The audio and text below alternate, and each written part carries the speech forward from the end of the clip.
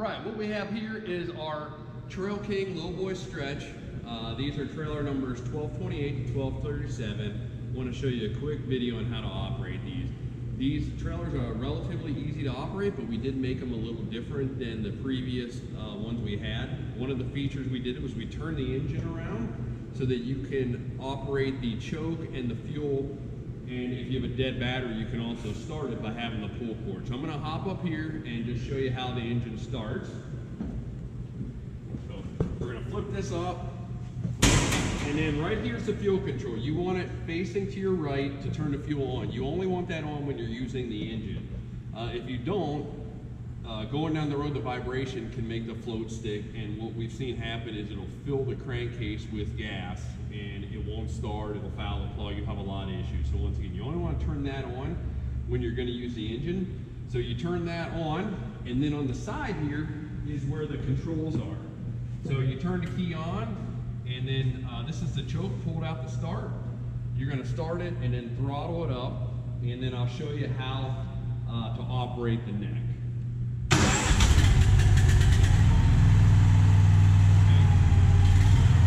Going to idle it. If you're hooked to your truck and have a load, you might need to turn it up. But how this works is there's a gooseneck support cylinder that's right here. That's going to be a cylinder that comes down in there. We're not going to use that. That's only used if you're disconnecting it. So this is how you want to operate the neck up and down. So you pull this, and you see it starting to come down. And then you push it, and it goes the other way. So that, and then we're going to hook a truck up to this, and then I'm going to show you how to stretch it. Okay, now that we have it hooked up to the truck, I'm going to show you how to lift it off the ground. Basically, you just pull on the lift cylinder, pull it out, and you'll notice it's raising. So you can set your ride height with whatever you need, and there's different markings on here. Now then up,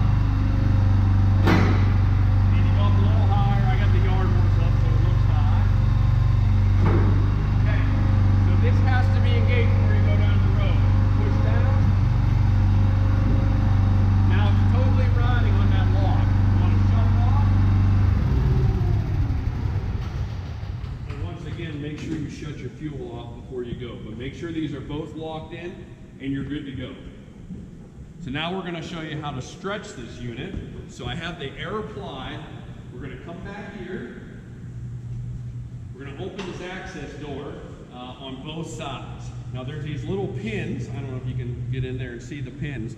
So these are the pins. That way going down the road, these don't pop out. So we're going to pull this pin. So there's a pin in the bottom, pulls it straight out on both sides.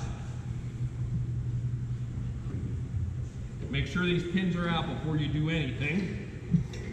Set those to the side. Open this up. In here is your umbilical cord. So we did one single umbilical cord that hooks up here. So we're going to unhook this before it stretches. That way there's no chance of damaging it once it starts coming out. So you just unhook it.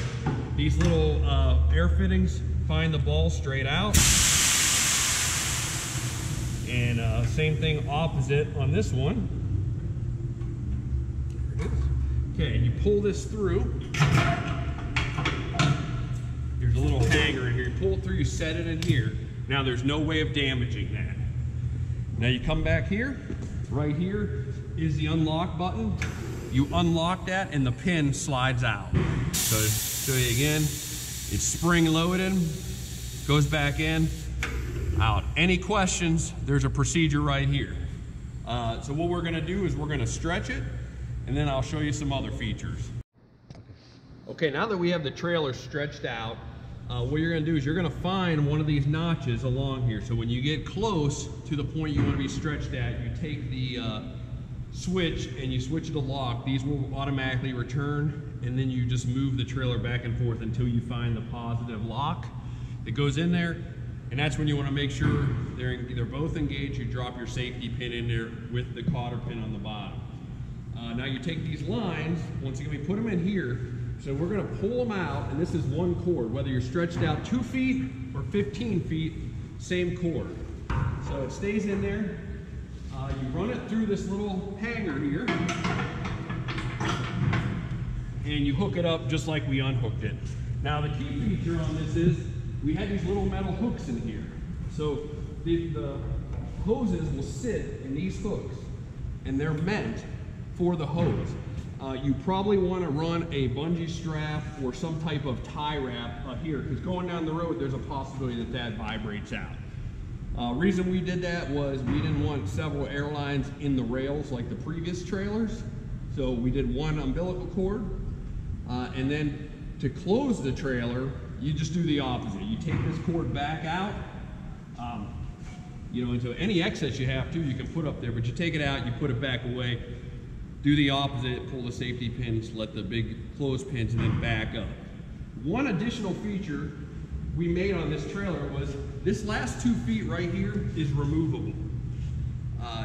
Right now, the trailer's over 48 feet. If you have a state where there's kingpin laws, you can remove this, set it up on top of here or there, close the trailer fully, and you have a 48-foot trailer that's legal in all kingpin states.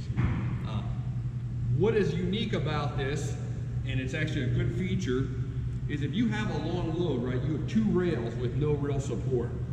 You can pull the pins out of this. It's kind of hard to see because it's down in there, but it's similar. Got a lock pin, and these are actually in backwards, but that's okay. And you have these pins, one on each side. Now, with your crane or however you're loading your piece, you just ask your crane operator if he will move this. On this side, there's a triangle on the side. These are not meant for tie down. Right here, you don't want to tie to that, you want to tie to this. But basically, you would hook here and there, and this will lift up, and you can put it anywhere along this rail. Those pins will go into here. So if you have this trailer extended, and you have a piece you need center support on, you can put it right here. And it really is a good feature for tying it down, and it works well. Okay, so we have the lines hooked up, like I showed you, want to put them there. Now this particular thing here, I noticed, I wanted to point it out, this obviously was damaged at one time, so it either drug the ground or stretched it with everything hooked up. So very important that you take care of this cord, that way you don't have issues like this. Okay, a few features on the rear, mainly the suspension, but also the strobe lights. These trailers were built with strobe lights. These 2 orange, they aren't turn signals, they are strobe lights. If your tail lights are on, this switch over here will turn them on and off. So as long as your tail lights are on, you turn those on, the strobe should work, which makes it really nice. Last part here is the suspension. So in addition to having the front gooseneck be able to adjust the height, especially if you're stretched out and you have a railroad track or another high crown, you can raise the rear suspension. Right here is a cable, and this is for the adjustable ride height. This runs off the leveling valve, so this is for normal operating. You push it all the way in for the lowest, and you pull it all the way out to raise. Once again, if you're going to go down the road like that, that's fine. You just need to make sure you compensate your load for that high. If there is a part where you need to get over something and you need to do manually or manually dump, for when you're loading and unloading, you always want to make sure the suspension is fully dropped. These are the controls here. So when you push, it's in auto, so it's operating off the leveling valve. When you pull, that is manual. So what you would do is you would pull. If you push this in, it's going to dump the air. When you put it to the center, it holds it at that position. And then when you pull it all the way out, it raises. So let me show you. I'm going to pull it so it dumps. So you hear the air dumping right away. That's going to completely drop the suspension. As I mentioned, that's for loading, unloading, parking the trailer for the night, that type of thing. You want to make sure the brakes are also released when you do this, because as the suspension goes down, it's going to roll. If you want to stop, you put it in that center, and it stops there. And then, as I mentioned, to raise this for getting over an obstacle in the road, you pull that. You do not want to go down the road with the suspension all the way raised. So pull this, it goes up, we might be out of air, but you never want to go down the road with it in manual. You want to operate with the adjustable leveling valve. Last feature, it has a gauge. So when this thing is in the push, the auto, and it's running off this, When you have your load in there, it's going to register your gauge, and it's going to tell you right here on the sticker, so you know how much weight is on the axles based on your gauge. So these are pretty accurate, not 100% accurate, but very close. So those are some tools you can use to help you with this trailer. It's a very nice unit. Once again, we did some additional things to try to make them more reliable, so it's different than our older, but hopefully you'll be pleased with them. If you have any questions, feel free to call the garage here. We have a manual that has pictures and explains in depth the capabilities and the sizes of the trailer, so be sure to ask for that. Give us a call if you have any questions. Thanks for watching.